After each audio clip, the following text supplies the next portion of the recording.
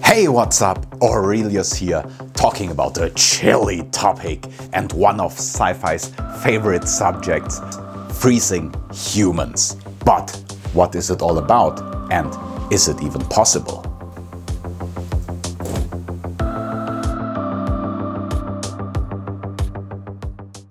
Some terms always reoccur in sci-fi movies and video games when it comes to life extension and long-distance travel. Cryonics, cryogenics, and cryosleep. Often those words are being mixed up. Cryogenics is the study of materials and elements at very low temperatures, generally defined as below -50 degrees Celsius, which is the upper limit for cryogenics. Cryonics, on the other hand, is the belief that it is possible to preserve human life by freezing and resurrecting at a later point in time. Cryonics usually deal with temperatures at -196 degrees Celsius, since it is the boiling point of liquid nitrogen. Immersing the human body in liquid nitrogen is considered a practical way to freeze it for preservation. Lastly, cryosleep only requires a slight reduction of body temperature by about 5 degrees Celsius. The body is put into an ultra-slow metabolic state called torpor. It is currently being researched by NASA for future Mars missions in the form of a cryosleep chamber. However, this won't stop aging and primarily serves to reduce resource consumption. While cryosleep can technically be done, cryonics is a whole different story. Here's the catch.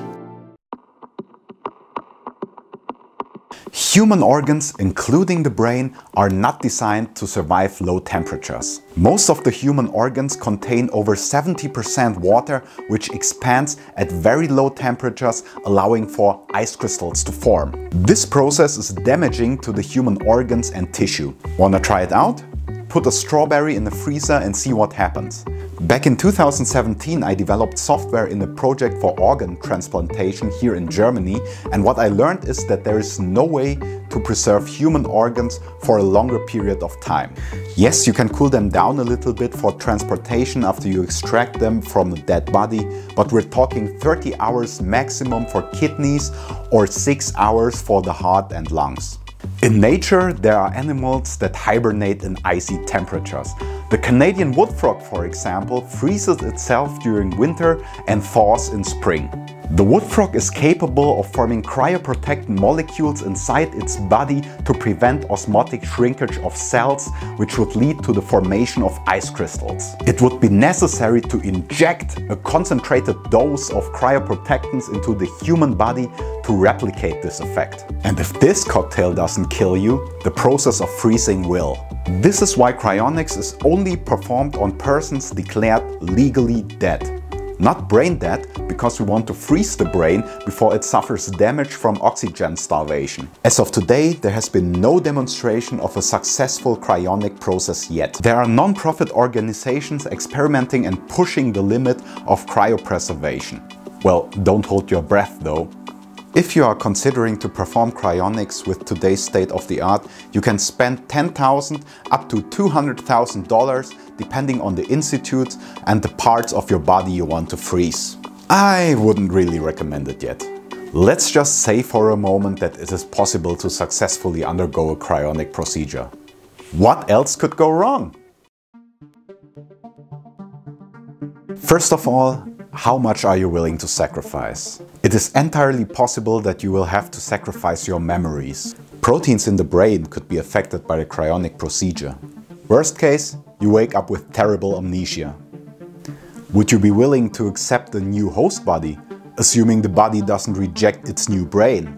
Altered carbon deals with a lot of philosophical questions about transferring consciousness in a different host body, or sleeve as they call it.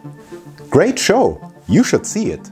If cryonics is reserved only for the richest, you'd wake up in a world where most of your friends and close relatives have long been gone. You would have to adapt to a futuristic, maybe dystopian world. Then again, maybe that's what you want. What about cryosleep? Sure, it's great not to get bored to death or empty the food reserves on your way to Mars, but in a torpor state, you might just end up dreaming like coma patients do.